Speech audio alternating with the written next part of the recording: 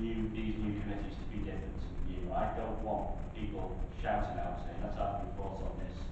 Officers go away, do the report, and it doesn't do a blind bit of one way or the other, and only distract people. So I don't like the idea of Kirby saying an update.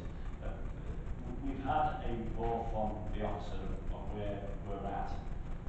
My view would be that we ask him, because he's obviously done a background investigation, said that tonight, that we formally bring that to a future group, and then if there's anything new that comes out of that report, then we move on from it, rather than simply saying an update.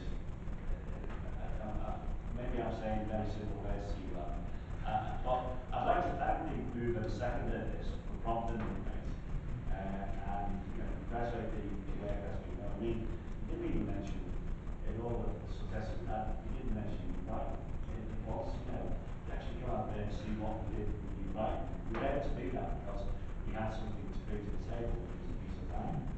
And as our pieces of land diminish, we've got little or less to bring to the table. We are reliant on the private sector. I mean, there's a huge land or company that they're sharing building up there. Has got its name on it, and it has done for years. And they're not the most proactive in marketing their own properties and their private company. I think they should name them in public. But they're not great at what they do, and they're not doing their best work. So perhaps we can work on those sort of things. My view would be that we have a report on the story so far to a fairly early committee rather than 12 months, and then we took them out to them where they're going to do that. I don't think it's been the update. Maybe updated just to clarify, I wasn't asking for a change of direction at all. All I was saying was that I'm not on this committee or last week. Just have a regular update by you in favour as to where you're up to, just so that we know what we're doing. It might incorporate some of what they recommended, but please don't let that go away from what you're already concentrating on doing. That's what I meant by regular. Yeah, no, Chair, we do try to do that thing in the executive part where I talk about where we are commercially on some schemes that is not going to public domain, but just take that right to get members views and aware of. So it's dereliction on our duty if we weren't to. However successful we are, and no doubt, that Kevin and Dave do a fantastic job, but we still need to be aware of it and constantly remind ourselves of opportunities that are out there to try and improve. Perhaps we could do that. Yes, Chair, whatever you we'd like to ask raise members of the public just to leave or you want to do it at the end, you don't want to talk about it. Sorry, okay.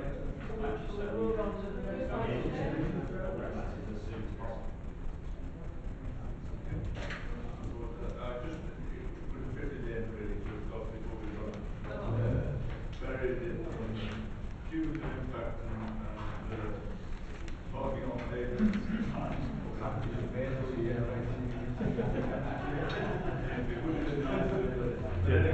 Okay, all right. Well, thanks Olivia and Chris for that. The next item on the agenda is agenda item 5, which is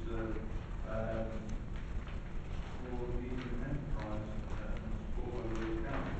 This was on the agenda because, as I understand it correctly, it was a question was asked to the leader of the council at council meeting, I think back in October, as to what level of support we did give for the enterprise. And this report is a direct follow-up to that.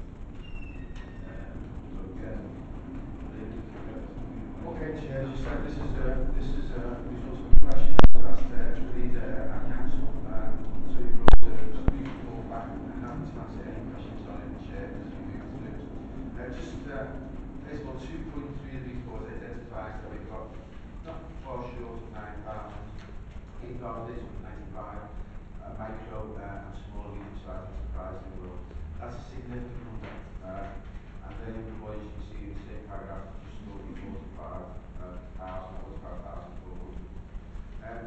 that does not make us different than most parts of the country. You can see 73% of our enterprises actually employ between 0 and 40 employees.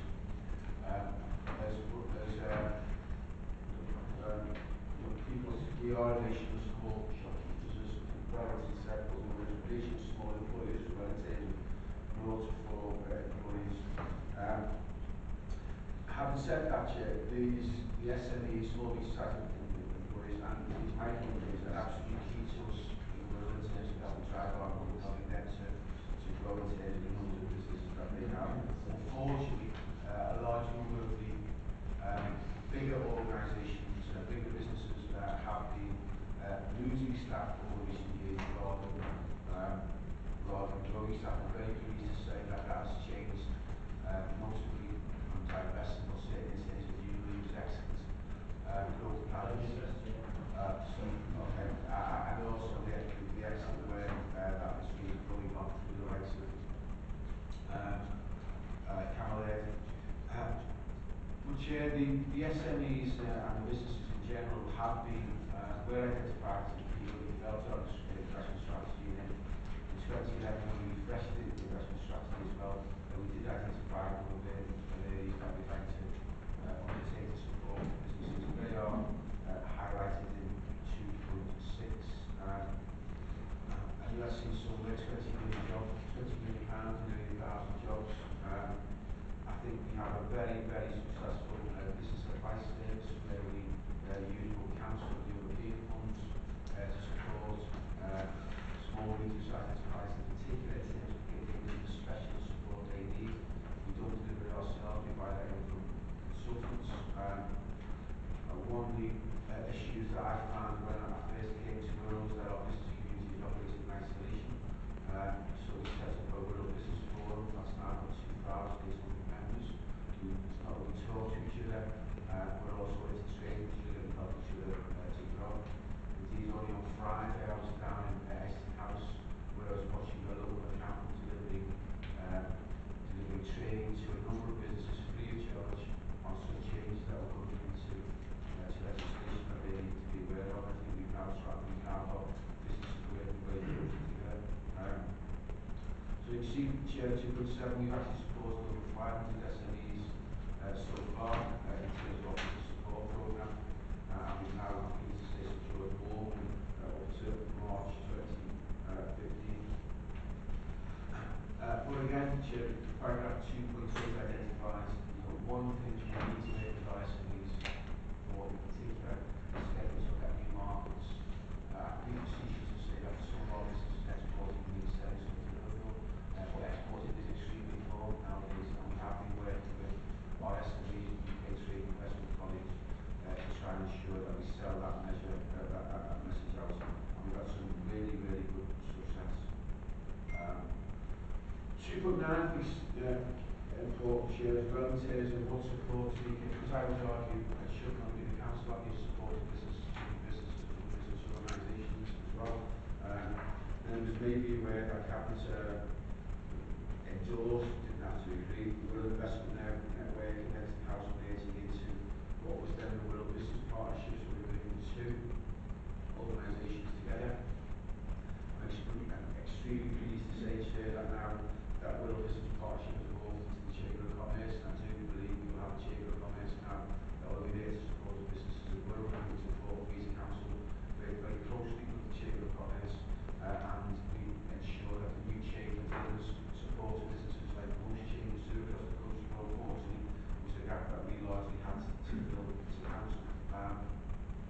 So I'm working with colleagues in the new Chamber and the Chamber Board to see how we can work more closely in terms of supporting each other. Just to say, Chair, on that Wirral Business Forum, all public sector tender opportunities, not only our own, but those across the North West, are advertised to every one of our members who asks to see them. So any procurements the Wirral Council goes out to each and every one of them. Just a bit, Chair, to in section 2.1 to 2.7, 2.17, sorry, in terms of the support we're trying to give to our local SMEs in terms of making sure we pay them promptly. Again, the continuing issue that businesses face in terms of getting paid promptly causes real issues with cash flow. And as said,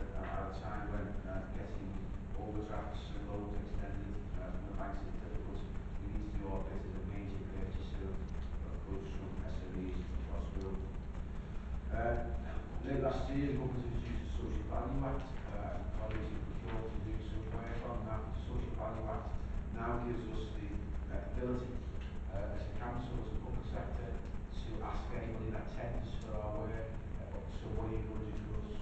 What is it you're going to do for our business? So what are you going to do for local populations? So we can start talking about ensuring that they employ local people, they use local suppliers, it's a big contract. And we have developed some working across the city region, particularly in the four key areas. We've developed some significant skills charters for use as part of that process. Finally, Chair, in terms of financial assistance to business, I'm very pleased to say that this council has always given businesses financial support, and we will continue to do so.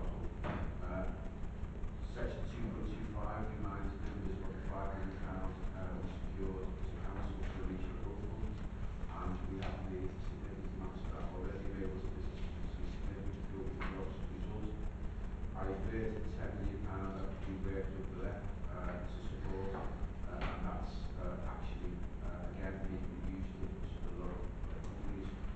But also, as well as that, tier 2.27, we've also got our own funds available for anyone that's been eligible for those through the Big Investment Fund, which is for larger investments.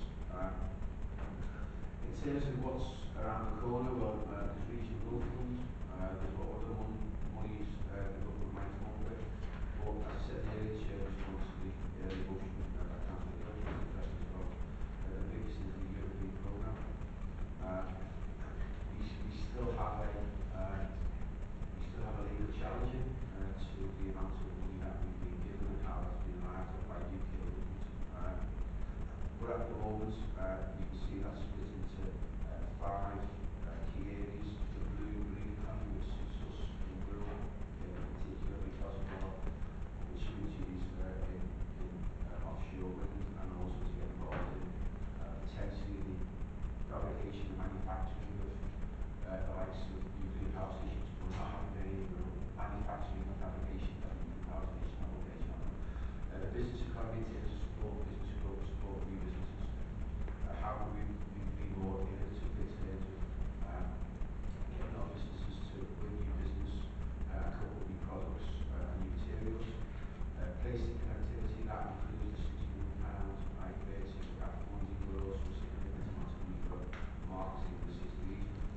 And then the inclusive economy, how we want to ensure that all that's great, but how we want to ensure that people in Merseyside actually benefit from those investments. There will be a final submission submitted on that, Chair, by the end of January this year, submitted by on behalf of the region, and we're still finalising and indeed having virtually daily discussions on it.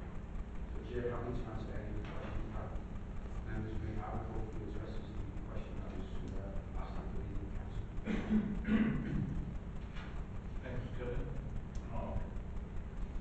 Just on the point of capital payments to SMEs, 2.11 says we're committed to pay all SMEs within 10 days, and then we set ourselves a target of 25%, and there's no figures telling us about our performance related to that either. So I know this has been asked a few occasions by Councillor Kelly.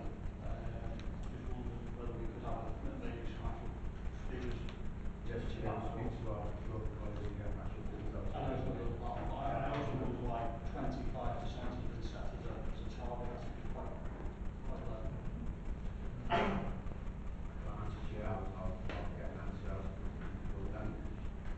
The 100% is from when the year was acceptable and agreed. There are sometimes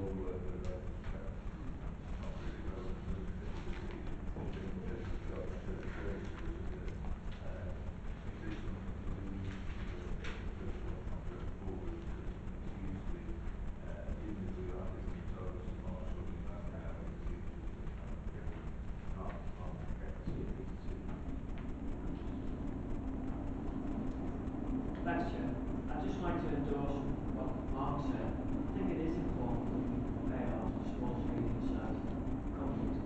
25% does seem very low. It means we're not paying 75%, and we're not even factored in to even try and pay them. So could we have a look at some figures in the future so we can discuss it in more detail and try and help the SMEs? Thanks, Jack. Anyone else? Right, thank you.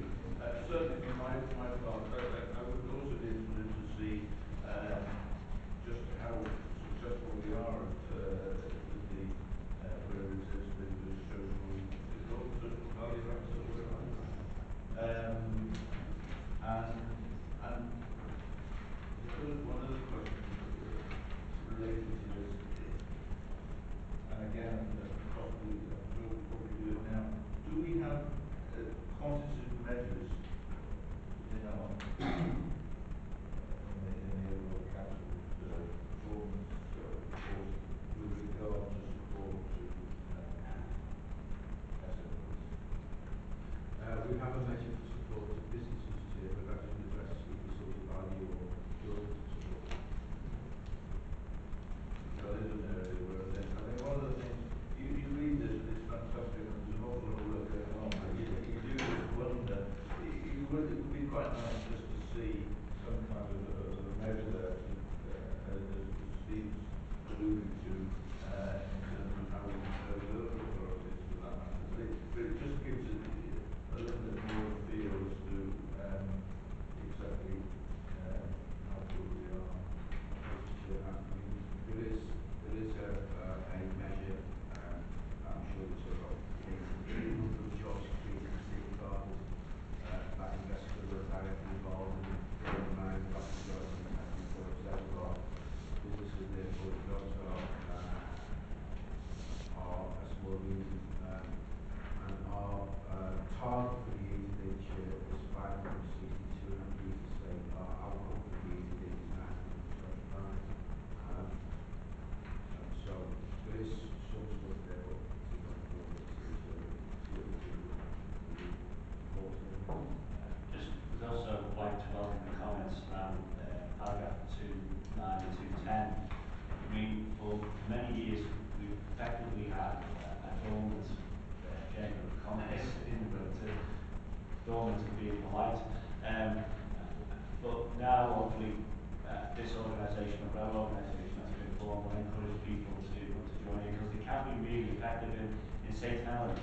It's the driving force behind much of their regeneration issues, and Liverpool is doing better as a chamber. So Liverpool sort of always had this sort of thing where it's been more like a drinking club or a meeting place to cheer over things rather than actually be a regeneration agent. I think hopefully that will change with the new leadership. So surely the Chamber of Commerce isn't like that, is it?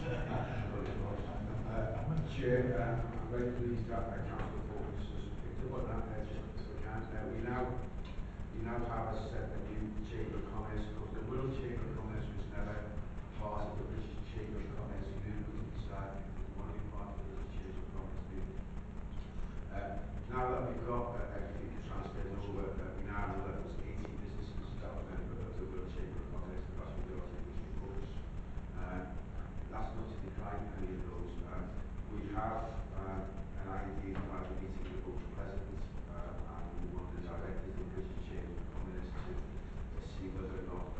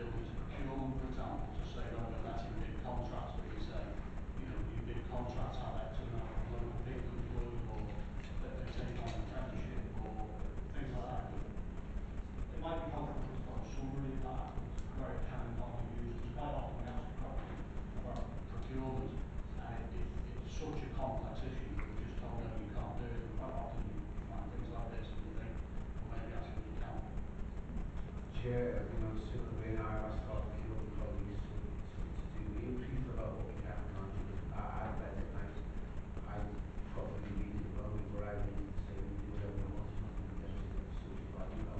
Probably say the same to everyone, so the fact that the cost of their time, well, I'll get a brief. I'll keep it. Alright, thanks Mark, thanks Kevin. Moving on. Good recommendation, Chair. That's great, thank you. Agenda item 7, which is six. Right, oh, jumps, cumulative impact. Sorry, Marcus, very nice. I know. I'm too keen to. I've got this 9 o'clock closing time. I can't. Indeed, very important. Cumulative impact. This was a report. Honestly, it wasn't so nice. Oh, yeah. What's tomorrow night? You haven't got anything on there, have you? This is a report. This is a report which, funnily, well, not funnily, but this is a report which I asked for, and it largely came out of a conversation I had with originally at least with local head councillors around Kenny Community about some of the problems that they were having with some of the licensed premises in Birkenhead Head. And I was interested, should we be developing a cumulative impact assessment, not just for that area, but in a number of other areas. Then to some extent, I think it was sort of taken over, but I don't know whether David or if you'd like to say a few words.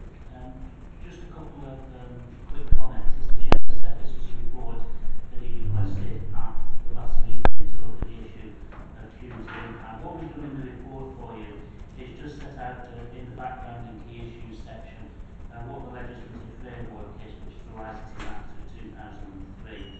And then we've explained how cumulative impact fits into that, primarily in the guidance to that particular act. We've set out also what the considerations are, if you like, when you're looking at areas and considering those for cumulative impact. Last week, the Licensing Committee considered a report on this issue, and they did agree to move forward looking at a cumulative impact area for parts of Birkenhead, and that is something that is going out to consultation very shortly and is supported by the police as well. Whilst cumulative impact is a tool to look at the issue of the concentration of licensed premises in an area, it isn't the only tool that we use as a council. And in paragraph 2.8 of the report, what we've set out there for you, just very briefly, is some of the other measures that we can use. I mean, we're very active as a licensing authority. We work very much and very closely with Merseyside Police on a whole range of initiatives. And we've got things in place at the moment around, chartered for licensed premises across Wirral, community alcohol partnership, and a whole range of other ways, as well as working with our health colleagues to try and manage and reduce down, any harmful impacts of alcohol. So there's an awful lot of work going on around this area. Marcus O'Donnell, the licensing manager, is here this evening. If you've got any technical questions, I probably won't be able to answer them, but Margaret certainly can. And we're happy to answer any questions that members may have on the report that we've done. What we would suggest is if you do have any comments, then we would take those through this committee and refer them back to the licensing committee, because it's that committee of the council that has the responsibility for these particular matters. Thank you, Chair. Yeah, thank you. I think for me, perhaps Margaret, you might just comment on this. The message I got from this was, I suppose, was twofold. One was that if we do want to, or areas in which we might have a cumulative impact policy, would be very much driven by the police and antisocial behaviour that's taking place in a particular area. And I suppose sort of related to that, the other message that comes out of it is that where instances occur, then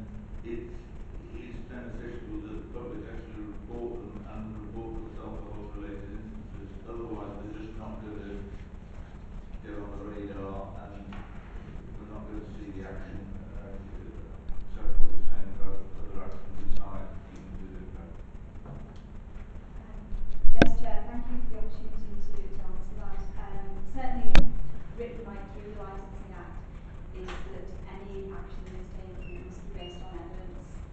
And, you know, we as an authority may or may not be aware of, certainly members of the Licensing Act Committee are aware, that we are held up throughout the country in a test case that went to the High Court as an authority that actually made a significant decision based on evidence that was challenged at the Magistrates' Court, and they made a different decision that wasn't based on evidence, which went to the High Court, and the High Court then said the decision of the Magistrate was wrong, primarily because it wasn't based on evidence, and therefore we must maintain that stance and that record that certainly any policy decisions that we make, as well as any individual decisions that we make relating to licence applications, must be based on evidence. So I know there are concerns, and people do get concerned about numbers of premises, but in regard to a cumulative impact policy, it would only be there and would stand up to test if there was evidence that those premises that were selling alcohol in that area were contributing significantly to antisocial behaviour, alcohol-related harm in respect of possibly children, and there is no reference in the Licensing Act to cumulative impact, and it's more through guidance in the statutory guidance, which has changed since the implementation of the Act, because the whole ethos was about the cumulative impact of licensed premises on people coming out of the premises late at night, in town centres, city centres, that the impact that was having on that environment and on the policing within that area. Things have changed and the guidance has changed to now include other licensed premises, and the decision that was made last week by the Licensing Act Committee to agree to go out to consultation actually relates to the cumulative impact of off-licences within the area. It's increasingly recognised, which I'm sure you're all very familiar with, the fact that people are drinking more at home, and there can be a negative impact possibly of off-licences in a particular area, and the police presented evidence that they consider that there is harm being caused, and it is in an antisocial behaviour hotspot where these licensed premises are. So that consultation certainly should be on the website tomorrow for people to access to comment on, and obviously we will be sending out and writing out to relevant parties on that.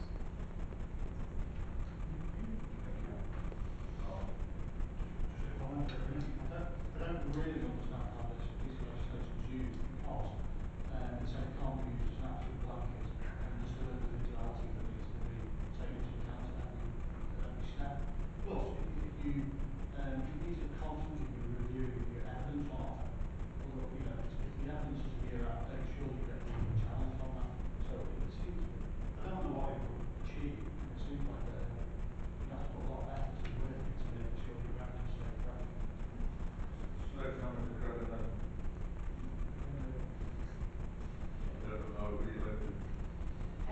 I think rightly recognise that it's not something, as you can see, we haven't got any cumulative impact policy areas within rural, so it hasn't been something that we have found to be necessary until now. And as I say, it does have to be focused in particular areas if you are going to have such a policy rather than a blanket approach.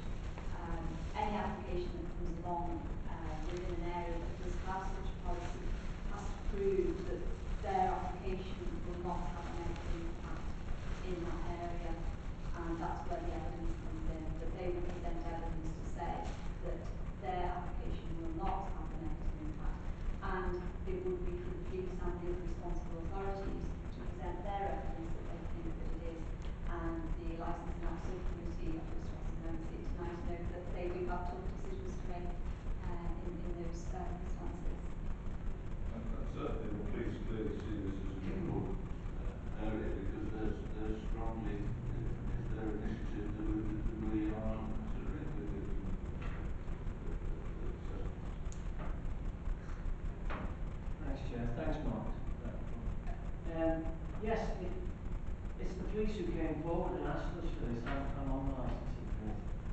it was the police, and the police came along last week and made a very strong presentation.